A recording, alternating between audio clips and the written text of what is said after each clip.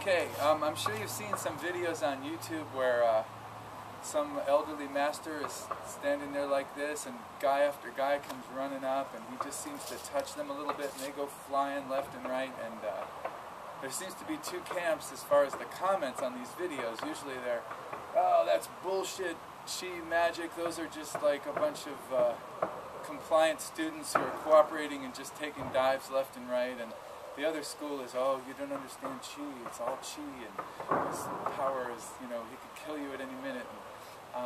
I'd like to demonstrate a little bit my take on this, which is just that they're both right. The students are complying in a certain kind of way, and the person's skill is usually very good as well. But let's cover some basics of pushing, like when someone just comes up to push another person. So John here is going to help me out. If I'm going to push him with any effectiveness, I need to think of 3 points, and those points have to be lined up towards him. One is the contact with the ground with my loaded leg, the other is my center of gravity, and the other is my contact with him. If those points aren't lined up and connected, the push won't work. For instance, 1, 2, and 3 is all soft here. When I push, nothing happens, see?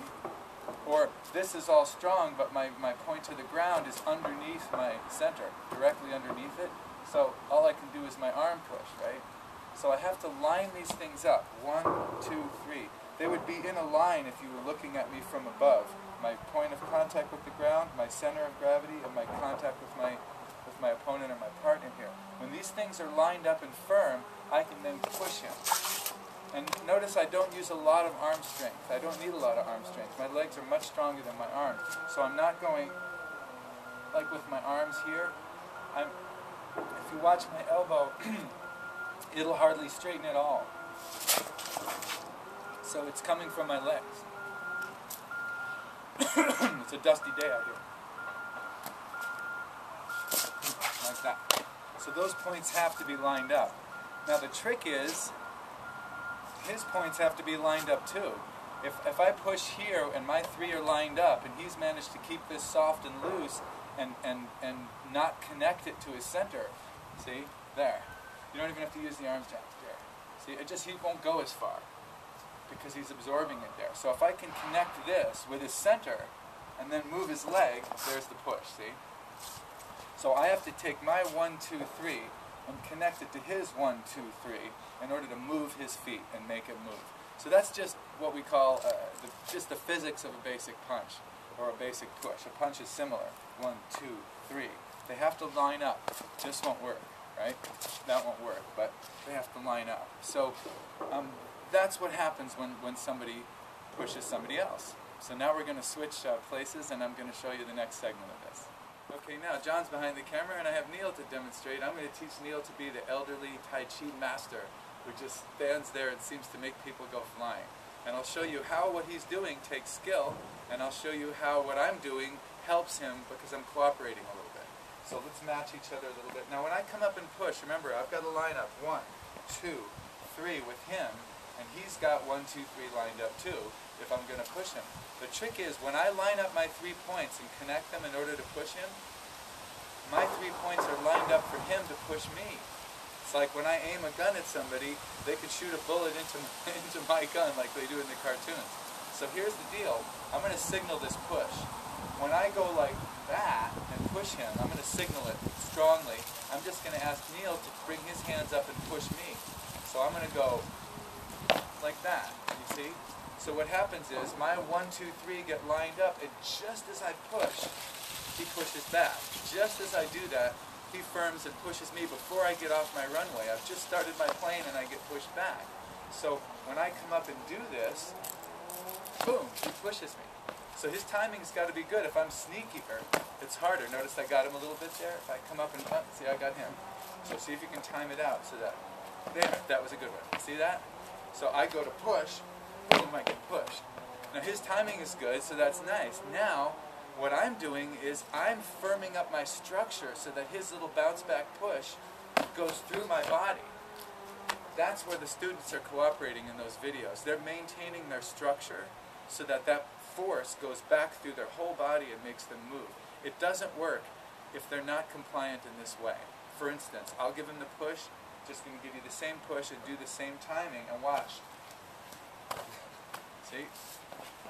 I just yielded at that moment. When I push, big deal. It's when he pushes, see?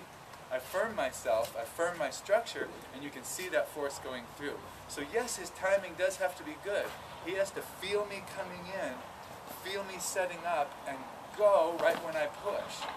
And yes, I'm exaggerating this, but his timing does have to be good. And for him to do this under more and more and more and different and more difficult situations really does take some skill. If I suddenly go like this, and he has to time it so that right there he gets me, then that takes some real skill. And I'm being cooperative. I'm firming my structure to allow that force to go through.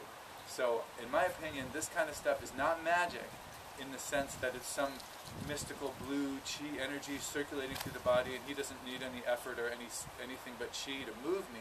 And at the same time, you know, this stuff is very difficult to do when someone's really coming at you. So like, if you, Neil, do the timing thing. So if I just go, boom, see, it doesn't work because I really jumped in and did it, right? But that's a strong sudden push. Most of the time, these students are coming up to the master like this, and they get pushed. Like, oh, I come here, oh, I come here, oh, I get pushed away because every time I push, he gets in the way of my, he gets in the way of my thing. So. It's not magic, it's not mystical magic, it is magic in a way, because this wet blob of matter in his head, his computer, his brain, is able to read my signals coming in, send various electrical signals to various liquid parts of his body that connect and disturb my timing and make me go. That is pretty magical. But it's just physics. He's got the leverage, he's got the jump, he's got the timing and the alignment, and my push just goes right into myself. See, I pushed myself away because I was committed. Bam! If you're really, really good over there, you can do this under all kinds of circumstances and all kinds of attacks. You can do it with a punch, so that you jam the punch there with your palm like that. So I go to punch and I get blasted off like that. That can work too, but. It's not magic, it's physics. So thank you. Enjoy your practice and have fun with this kind of stuff. Another factor in the cooperation of the students is that they're usually coming up and giving the master a pretty telegraphed push. Like they're coming up and making it pretty clear what they're doing, and then the master bounces it back at them.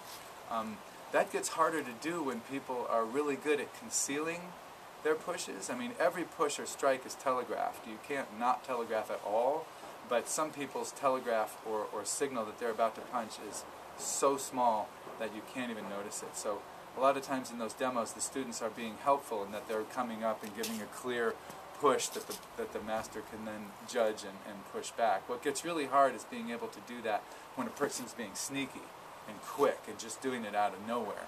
But the skill is exactly the same. Read the push, notice when they're lining up, connect to them, and push them back before they can push you.